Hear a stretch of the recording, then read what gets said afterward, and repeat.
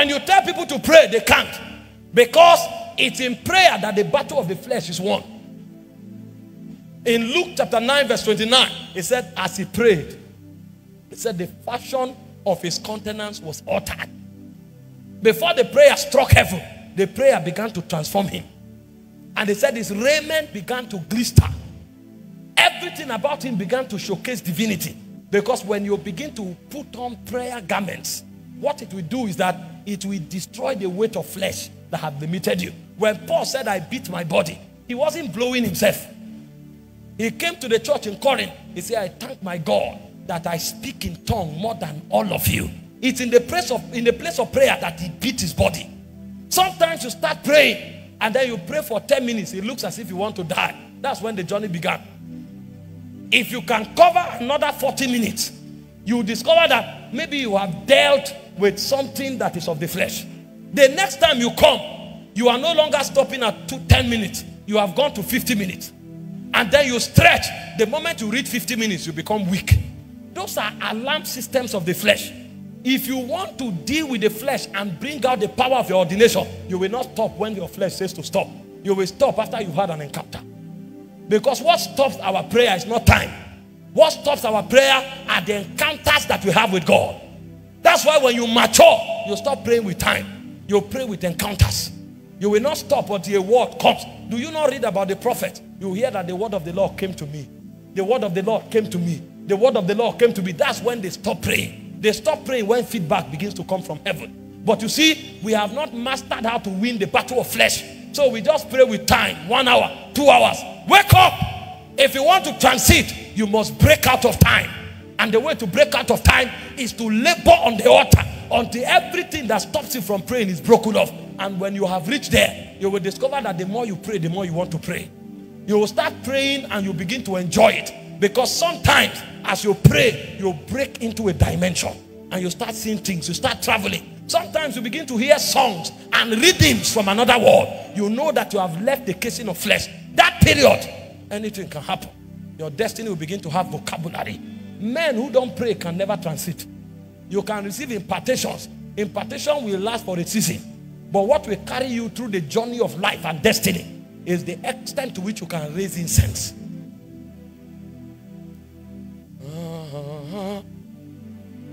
I'm not talking about a prayer meeting.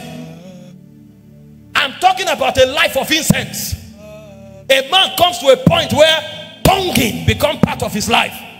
While he's at work, while he's in the market, unconsciously he's saying something. Even him doesn't know. Because another life force has been activated.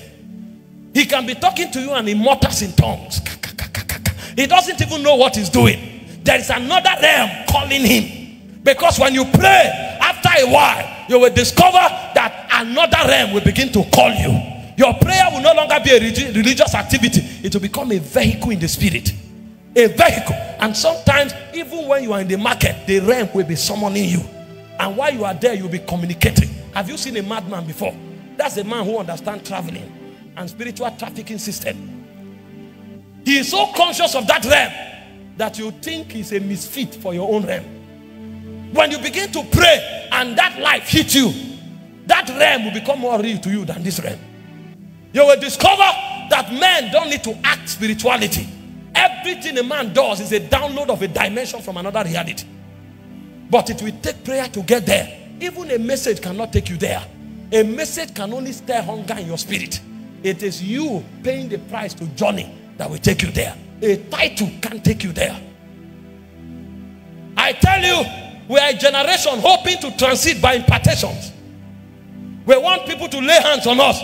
1,001 people have laid hands on you. Where have you gone to? It was Paul that told Timothy to fan to flame.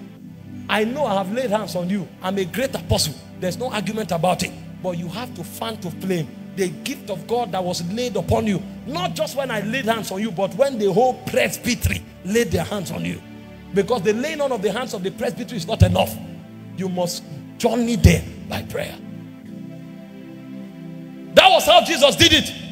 And that's how everybody will do it. In Acts chapter 9 verse 11, Jesus appeared to Paul on his way to Damascus. And that didn't change Paul's life. Rather, Paul became blind. Saul, Saul, why persecutest thou me? Who are you, Lord? I am Jesus whom you are persecuting. This is not an angel. This is the Lord in his glory. In verse 4 and 5. But Paul rather became blind. And he sent Paul to the city. But Paul was wise. He has read the Torah. He knows that prayer is the key. And so when you study Acts 9 verse 11, when Jesus was sending Ananias to Paul, he told him two things. Number one, he says to go to that house and they will find Paul, the one who is praying. There are many Sauls there, but the one I'm talking about, the way you will know the man to transit, is the one that is praying. And Paul was there for 3 days, and for 3 days he was praying. And the moment Ananias came, even if there were 1,000 Saul, only one was praying. And only the one praying is qualified for transition. And when he showed up, he told him that Paul has already seen in a vision. So while Paul was praying, Jesus was further communicating with him. Because Jesus told Ananias that Paul has seen in a vision that a man is coming to him. So when Ananias came, Paul was not surprised. He already knew that the protocol of transition had been initiated. But the way he stepped into it was that what? He was praying. He was praying. There are many angels that are sent to some of us, but they were supposed to meet us praying. When they came, we were praying PS2:13. There were many prophets that were sent to town to bring the word of the Lord to us. But when they came, we were watching Mortal Kombat. Or we were watching a Clasico. And when the angel was trying to signal, you were arguing the records of Barcelona against Real Madrid.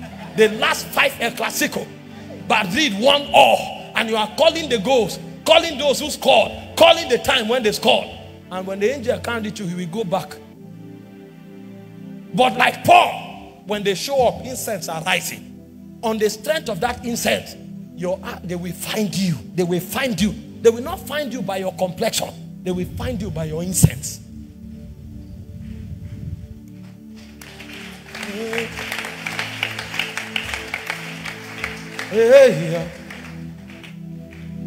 Your flesh will stop you from praying many times. And so if you want to transit, 2 things you must do around prayer is that cultivate a discipline of praying. Don't pray because you felt like it. Don't pray because you saw a vision. Make prayer a part of your daily routine until prayer dominates your life. Number 2, have a timetable for prayer. Don't just go and say, sometimes I feel like praying when I feel like. No. Create a rigid routine around prayer until prayer becomes a forceful part of your destiny. If that can happen, you have already won a battle. It's called the battle of flesh. Not too long, you will discover that trafficking spiritual signals will become natural with you. And when those things begin to happen, then your transition must happen, whether the devil likes it or not.